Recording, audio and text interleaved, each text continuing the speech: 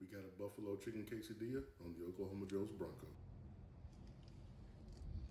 Season up a chicken breast with some salt, pepper, and garlic, and get it on the grill over direct heat. Cook the chicken till it reaches 165 internal. Slice it and set it off to the side. Grab your burrito tortilla, cover it with buffalo sauce, hit it with some shredded cheese, and get it on the Bronco. Now add your chicken onto half of the tortilla, fold it over, and cook it until the cheese is good and melted. And that's it. Hit it with some buffalo sauce and sour cream and enjoy.